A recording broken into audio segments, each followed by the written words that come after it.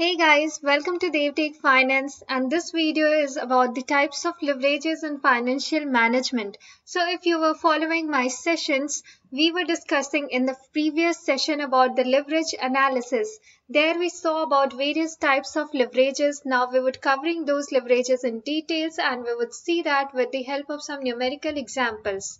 So let's get started with types of leverages in financial management. So the first one was operating leverage, which arises because of the presence of the fixed operating cost which need to be paid in business to run the business for longer period of time.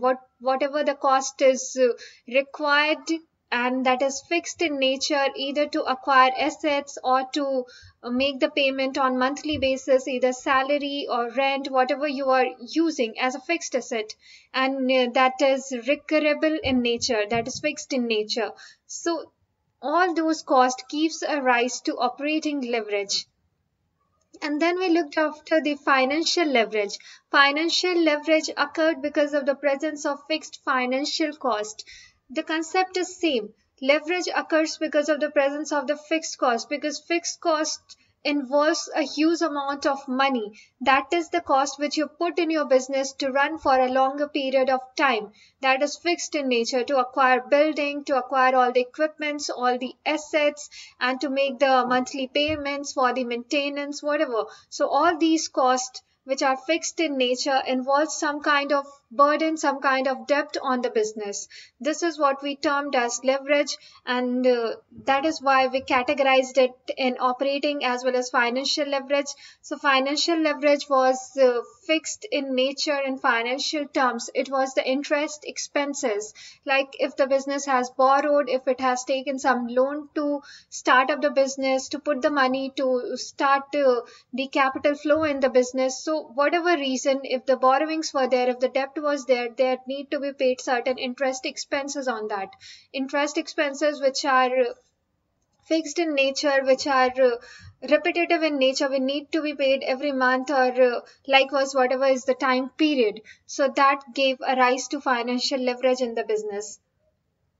And then we looked after the combined leverage, which was a combination of operating as well as financial leverage, which gives us an overall picture of the business and how leveraged a firm is, how burdened a firm is, what is its obvious responsibilities which it need to be paid at a certain fixed period of time. So that is what we covered in combined leverage. Then we looked after certain formulas where the sales minus variable cost was equal to contribution, and after the deduction of fixed cost from contribution, we arrived at earning before interest and tax. When we deducted the interest from our EBIT, we arrived at earning before tax, which is EBT, or also referred as PBT, that is profit before tax. And after the tax deductions, we arrived what is called as the net profit for the business.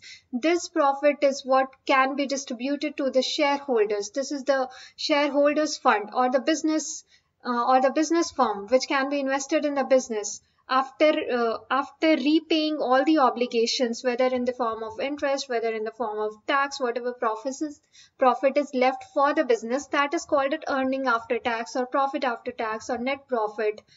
And then we saw the formula of earning per share, which was like earning after tax divided by the number of shares. We also looked at the formulas of degree of operating leverage, which was contribution divided by EBIT.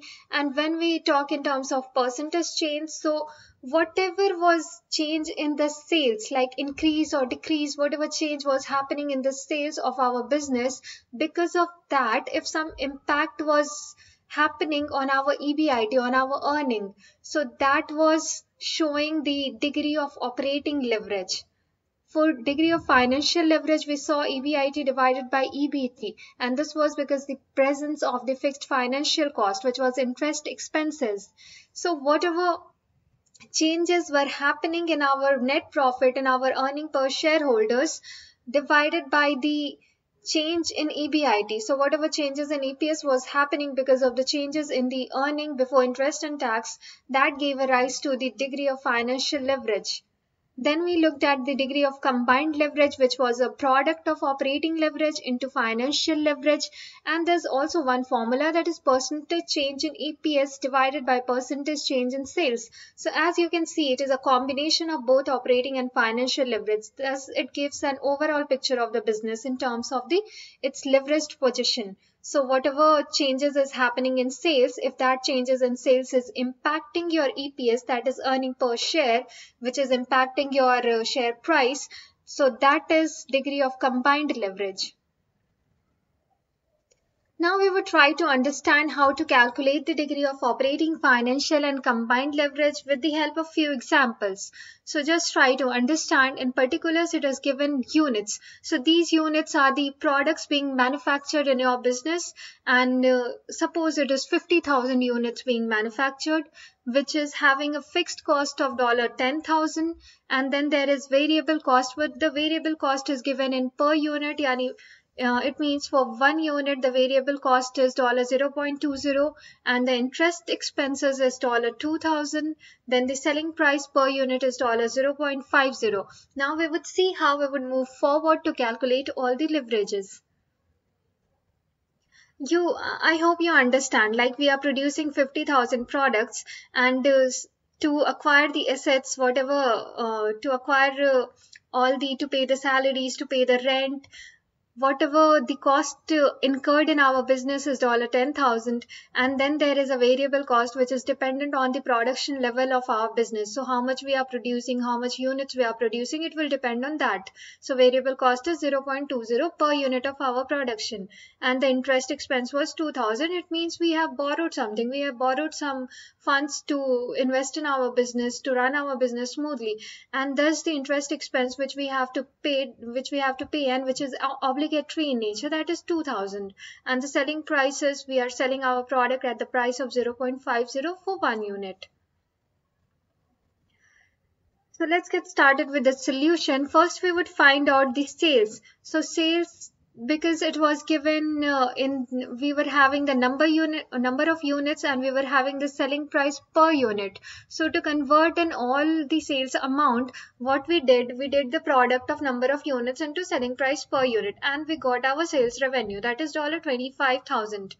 Moving to variable cost, we were having number of units and we were having variable cost per unit, so we converted it and we got a total amount of $10,000 as our variable cost.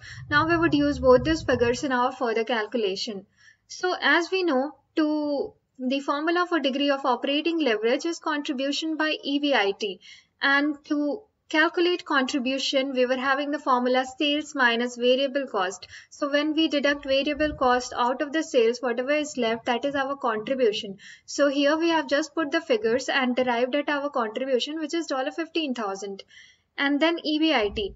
EBIT was when you deduct all of your cost from your sales revenue, whatever is left, that is your earnings, and that earning is before the interest and tax. So obviously EBIT would be sales minus variable cost and fixed cost, that is the combination of when we combined it would be total cost. So when we deducted, we arrived at the figure of 5,000. This is our earning before paying any of the interest, before paying any of the tax. So degree of operating leverage was contribution by EBIT. We just put up the figures. Contribution we were having 15,000 and EBIT was 5,000. So we appeared at 3. This is the degree 3 is the operating leverage degree in our business. Let's move forward to degree of financial leverage. So we were having the formula of EBIT divided by EBT, and here we calculated EBIT as 5,000 in our previous example only.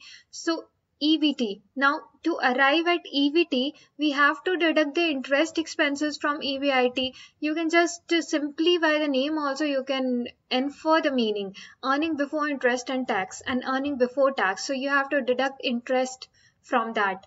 So EBIT minus interest expenses, and this gave us a figure of EBT that was 3,000. And for the formula for our degree of financial leverage was EBIT divided by EBT. So just put up the figures and we arrived at 1.67 degree of financial leverage. Now we know that combined leverage was a product of operating as well as financial leverage. So we just multiplied whatever we calculated as operating leverage and as financial leverage. So 3 into 1.67, and we arrived at a figure of 5.01. So this was our degree of combined leverage. Now a brief interpretation. The business is more leveraged because of the presence of fixed operating cost, where the degree of operating leverage is 3, higher as compared to the financial burden of 1.67. So we have seen all the three figures where the operating leverage was 3 and our financial leverage was 1.67 and combined was 5.01. So talking about the two, the operating and the financial, we can see the operating is greater than financial leverage. So we are occurring most of the fixed operating costs. So we are paying more in salaries, rents, and the depreciation, insurance, whatever expenses that is fixed operating in nature. So more cost is incurred in that. We need to have a control over there. This interpretation we can make out of it. And our financial leverage is 1.67, which is lower than degree of operating leverage. As such, there is not any fixed number which is good for the business, but it is measured in terms of the industry standards sets. So whichever industry your business is running in, whichever sector, then you can compare the degree along with that sector, along with the set standards of that industry or the sector. Now, talking about the percentage formula. So for all the operating, financial and combined leverages, we were having two formulas. One formula we have seen right now in all the examples. Now we would see the percentage formula, that was percentage change formula. So let's suppose with the same given data, if you are required to find percentage change in EPS, if EBIT increases by 5%, and what happens if there is increase of sales by 10%, what would be the impact on the EBIT, and what would be the impact on EPS if your sales increases by 10%. So we would just use the percentage formula and we would get the answer for all these three questions. So see, we know that the formula for degree of financial leverage was percentage change in EPS by percentage change in EBIT. Now here we have to calculate percentage change in EPS. We have already calculated degree of financial leverage, which was 1.67, as you remember in the previous example we were looking at that, and percentage change in EBIT is given 5. So we just have to multiply that, putting the formula, and we would get the percentage change in EPS, which is 8.35%. Now talking about the next question, which was to find out percentage change in EBIT if percentage change in sales is given. So we can use the formula for degree of operating leverage. That was percentage change in EBIT divided by percentage change in sales.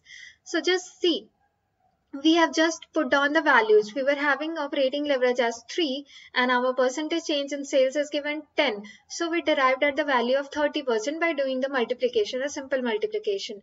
So if there is 10% change in our sales, because of that 30% change is happening in our earning before interest and tax. Degree of combined leverage, it was the formula was percentage change in EPS by percentage change in sales. So if we were required to find out the percentage change in EPS, if the sales percentage change is given, we have just multiplied it with degree of combined leverage, that is 5.01 into 10, and we arrived at the percent of 50.1%. So this is how we can use the formulas and derived at the result. Thank you for watching, guys. I hope you liked my video. Do share and subscribe to my channel, DevTech Finance. Thank you all.